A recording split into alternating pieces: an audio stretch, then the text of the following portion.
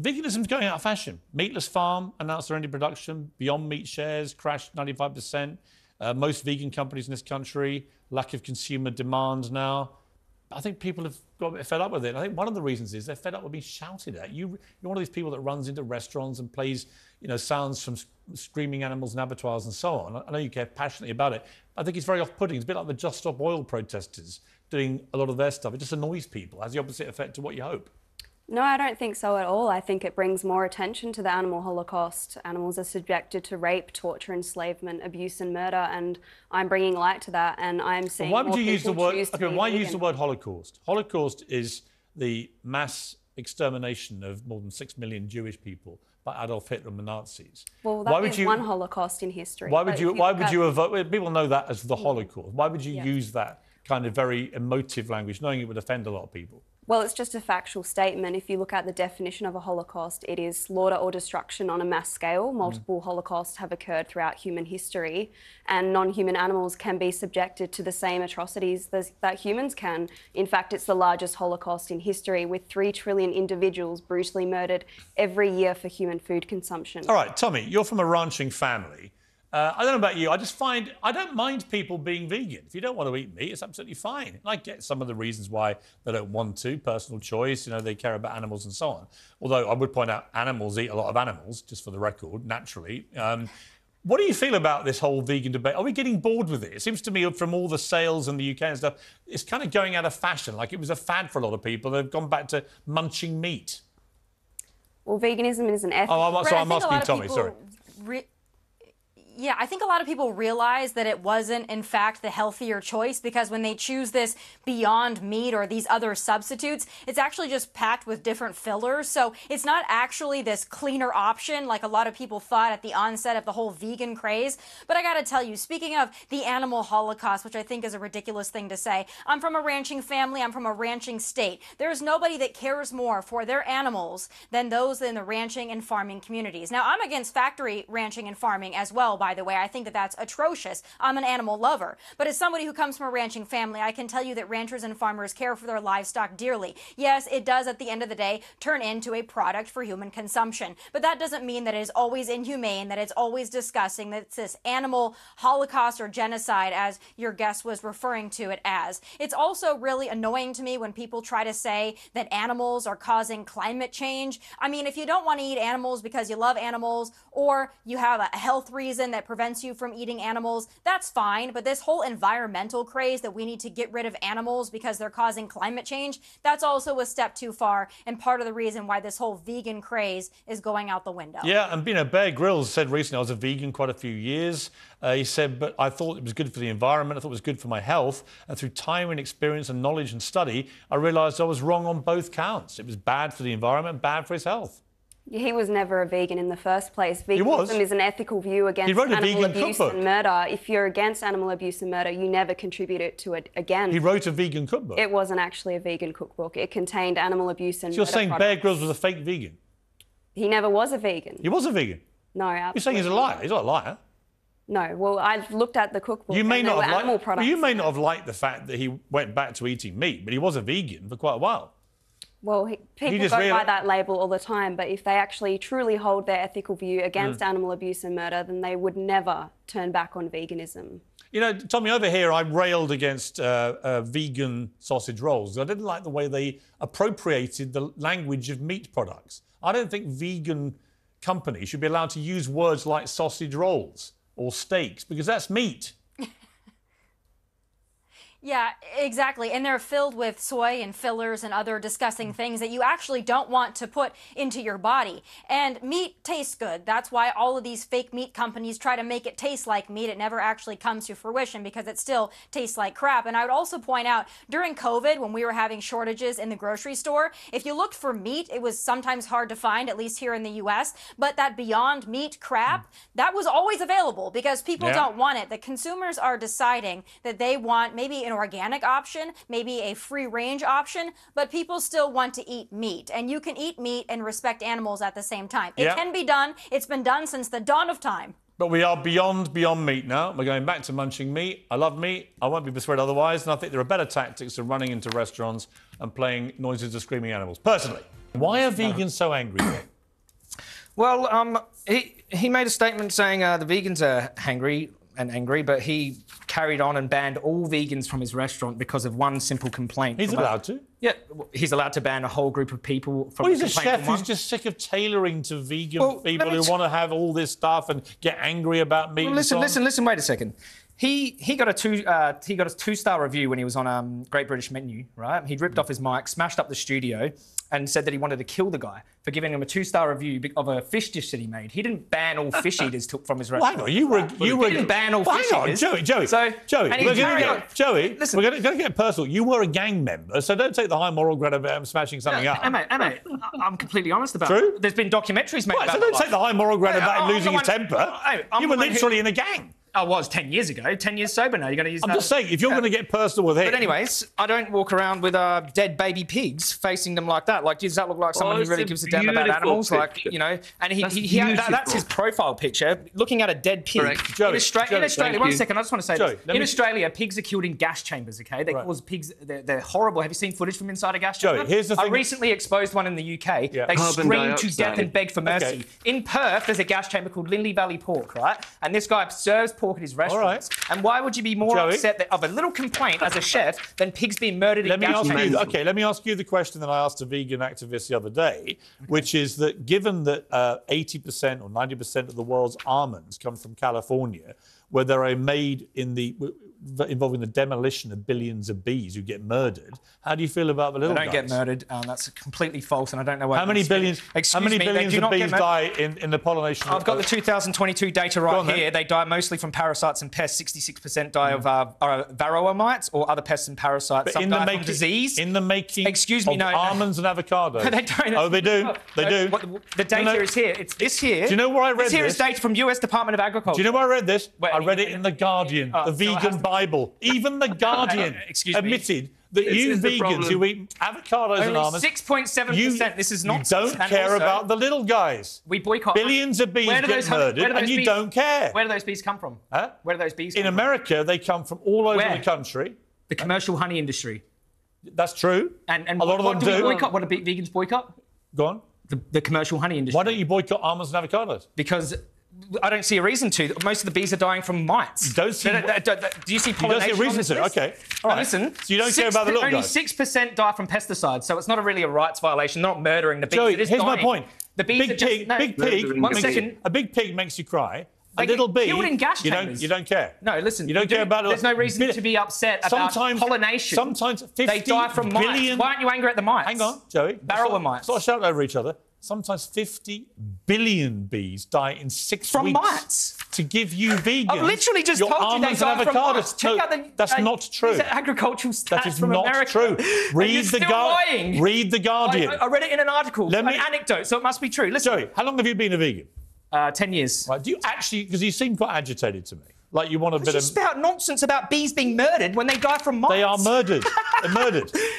It's clown behaviour. Listen. But do you think, in a way, you represent what I feel about vegans? That you're all quite hangry.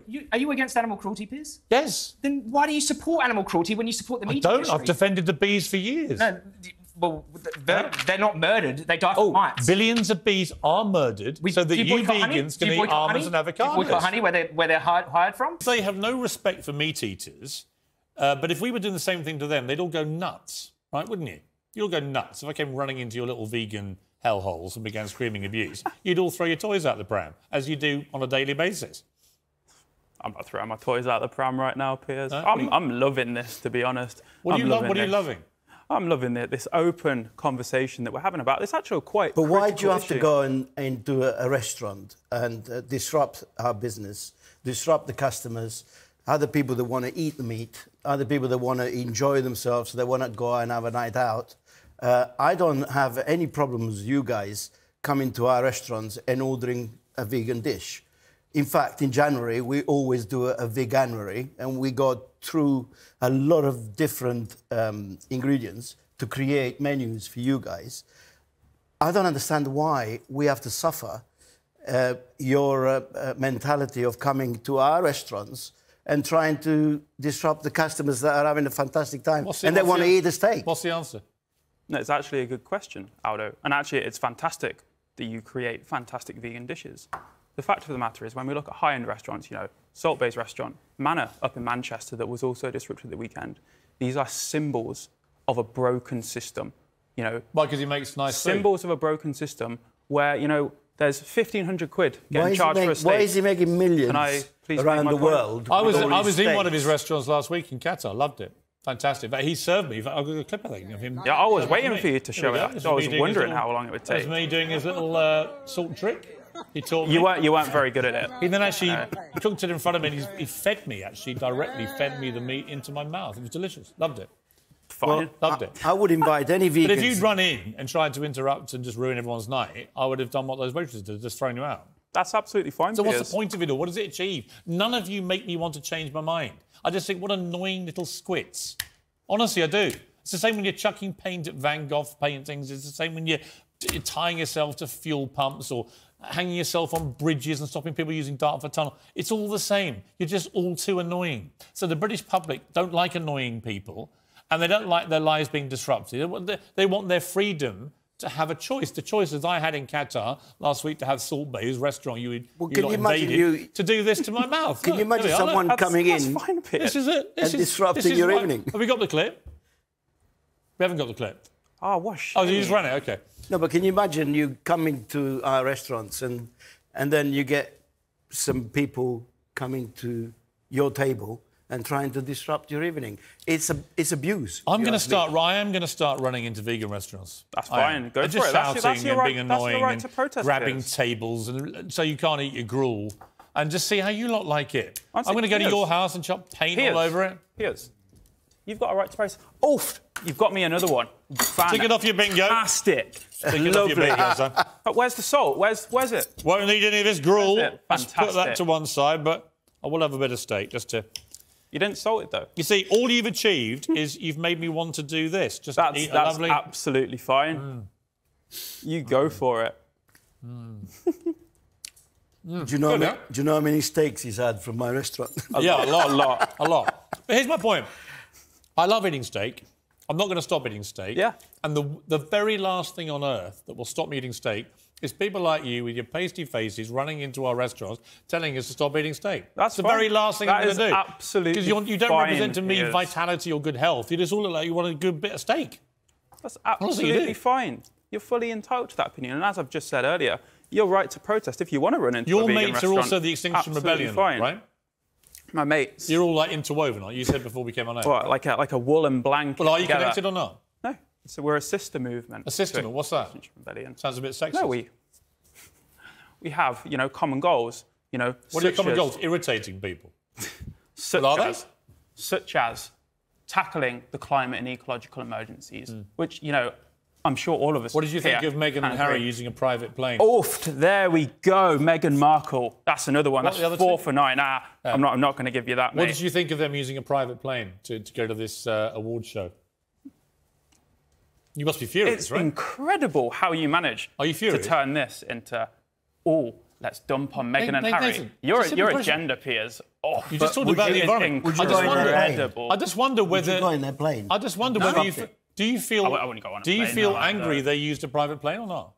No, Or I should we all think use private what we plane? should have is affordable travel for Right, everyone. but they used a private plane. What we should have is travel systems. Do you that don't criticise mean them for using a have to private use plane or planes. not?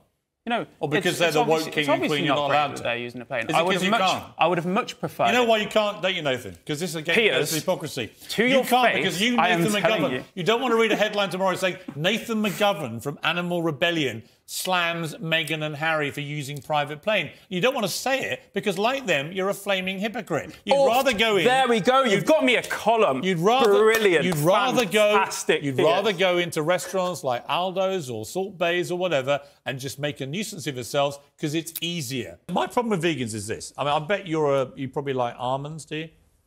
Oh, no, you're not going to do the almond avocado with me. No, Just this is asking boring. you, do no, you this, eat... This is boring. It may be boring. No. I actually find the vegan assault on meat eaters boring. So do you eat avocados and almonds? I'm not assaulting Do you eat them? anybody. Do you eat them? I eat them from Spain. So you do. You eat avocados From and Spain, almonds. because the issues that you talk and do you about, do you drink... about the What kind of milk bees, do you drink? You're talking about the murder. What kind of milk do you drink? You talk about the murder. Soya. Soya. Okay. Yeah. So, you talk about the murder of bees in other interviews. yes, because vegans but you don't care. But you don't care about the billions of calves and chicks and piglets. That I are killed. understand. So you're a complete hypocrite. No, I'm not. You are, Piers. No, the hypocrites are the vegans who they're munch not. away on almonds and their avocados and stuff. They don't give a damn about billions of bees getting annihilated that's because the absolute bees are the rubbish. little guys. And I had this rubbish. conversation each time because that's the hypocrisy. I don't care. You're obsessed with this because you think it catches I am vegans a out. proud Listen, and happy meat Piers, and yogurt eater. we're in the But when you sixth- try and make out this yogurt is the most evil thing that anyone can eat in Piers, the world, I think you're bonkers, Piers, Juliet. we're in the sixth mass extinction. We're living it now. You're behaving like a news anchor on Don't Look Up. I'm in the what? You're behaving like a news anchor on What the film extinction? Don't Look Up. What We're in the extinction? sixth mass extinction. You're deflecting all the time from The the world real is not issues. going to end You because are trying to deflect because I eat from a the Muller fact yogurt. Look, that what? animals are factory farmed. You're trying to deflect Look, from the fact the world's still that here. veganism protects the Juliet, environment. we're still here. We are, but Nobody's how much longer extinct. have we got? You've got kids. You must care about the climate crisis. I let my kids eat meat. I let them eat yogurt. And you know what? I don't think it's evil. You must care about the climate crisis, and you must be aware that the University of Oxford has specifically stated that a vegan diet, it protects the environment. But you just it said reduces you just said greenhouse you eat gases. your you said you eat it- almonds or avocados from Spain. Which one? From Spain. Which one? Both.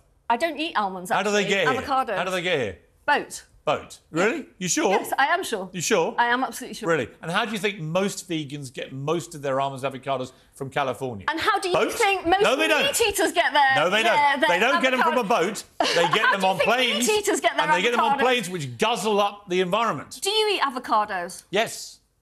But you care about all these millions of bees being No, killed. I care about your hypocrisy about the little guys. Rubbish. I do. Most bees are killed because of overuse of pesticides. Most overuse Not of true. pesticides Not true. is due to the way that It's the in land the pollen. is farmed. In the pollen. No, no, no, that is not fodder true. for farmed animals. That is not So true. you're talking Most of the rubbish. bees get killed in the pollination You're talking process. rubbish. And by the way, after they get killed, you vegans get all your almonds and avocados flown over on these gas-guzzling planes. And my point is, I like to fly, I like to eat meat, I like to eat yogurts. I'm just fed up with vegans trying to shame me for it when you're all such hypocrites when it comes to the bees. No, you're not. You're against factory farming. If you went inside the farms that I've been inside, and the reason that I set up Viva, the state of the animals that I've seen them in, pigs, you know, Juliet, dying in front of me. If this makes you me would evil, not- you would if this not makes agree me with it. evil, I am happy to be evil. It's disgusting.